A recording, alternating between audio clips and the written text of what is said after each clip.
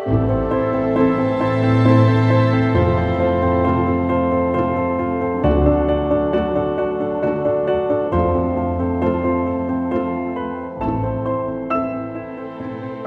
of the items that relates to the Eastern Europe, which I always find quite fascinating, is one that I call the Kosygin crystal ball.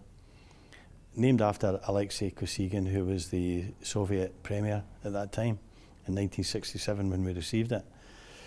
We received the ball in February of that year, just 9 days after losing to Berwick in the Scottish Cup, first round Scottish Cup, that shock result. So despite the fact we had beaten Hearts just a few days earlier at Ibrox, the club was still very much suffering a hangover from that shock defeat at the hands of Berwick.